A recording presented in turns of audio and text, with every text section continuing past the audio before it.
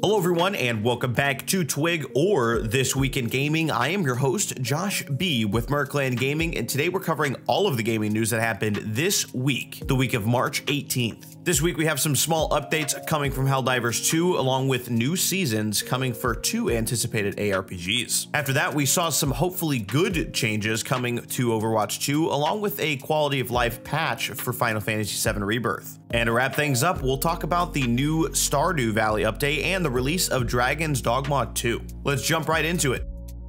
This week, Helldivers 2 received yet another update, bringing forth the introduction of new flying bug variant known as Shriekers. Additionally, a new side objective called Shrieker Nest has been implemented, resembling spore spewers but continuously spawning in Shriekers until it's eradicated. However, this patch also introduced a troublesome bug causing game crashes for all players if someone's wielding a lightning-based weapon like the Arc Thrower. As a precautionary measure, it is advised to stay clear of these weapons until a patch is resolved to fix these issues.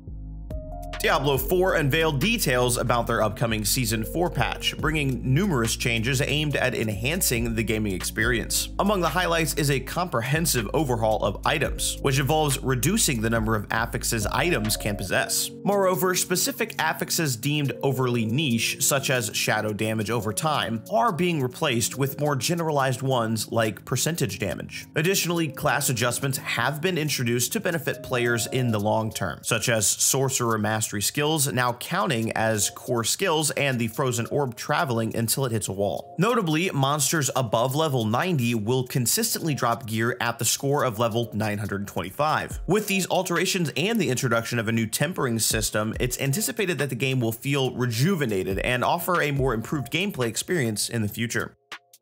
This week also brought some new exciting news for Path of Exile fans with the announcement of the game's next league, titled Necropolis. Centered around a unique mechanic, Necropolis allows players to select modifiers for monsters before entering a map and gather bodies to bury for valuable items. In addition to this innovative feature, the devs are implementing significant late-game changes across various systems. Notably, they've revamped the mechanics surrounding scabs and expanded the Atlas tree to include Necropolis League nodes. Moreover, the introduction of T17 maps, including new Uber versions of bosses, promises fresh challenges and reworked drops. Alongside these updates, numerous quality of life improvements have been made to enhance the player's experience, including tweaks to the main story and the addition of new transfigured skill gems to explore. These changes are sure to excite returning players and offer engaging content for both newcomers and veterans alike.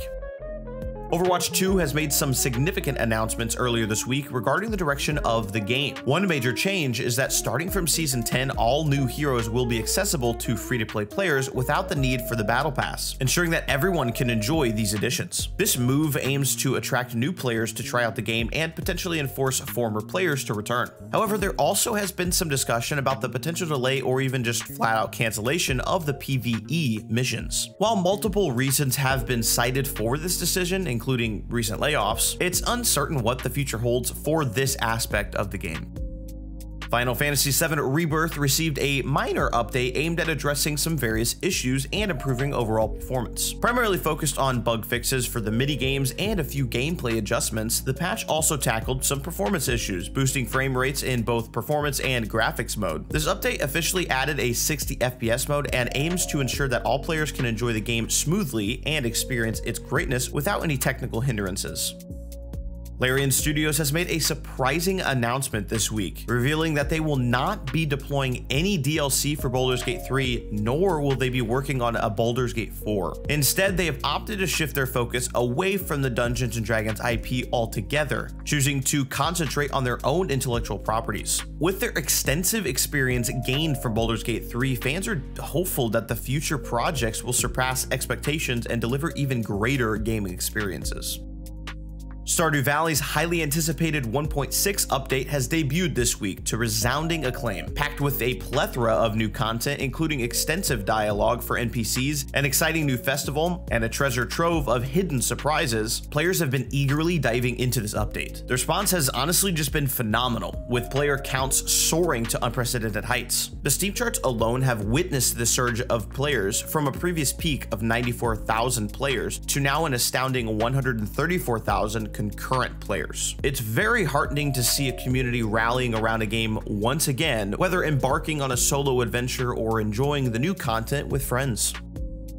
And lastly, this week marked the long-awaited debut of Dragon's Dogma 2, delighting players with its vast and immersive open world ripe for exploration and adventure. However, the game hasn't been without its controversies, particularly regarding to its implementation of microtransactions. These pay-to-accelerate options, a common feature in recent Capcom titles, have drawn some criticism from the community. Many argue that these purchases offer very little value, as the in-game rewards can be easily obtained through regular gameplay within just a few hours.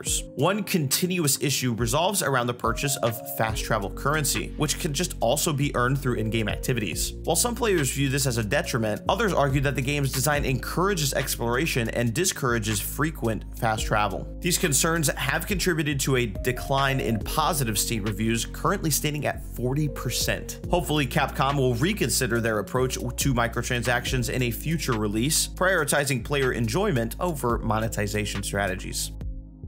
And that will be it for This Week in Gaming. Please make sure to check out all of our other videos and don't forget to hit that subscribe button for more gaming content coming your way. This has been Josh B with MER Gaming, and I will catch you next week for another exciting episode of This Week in Gaming.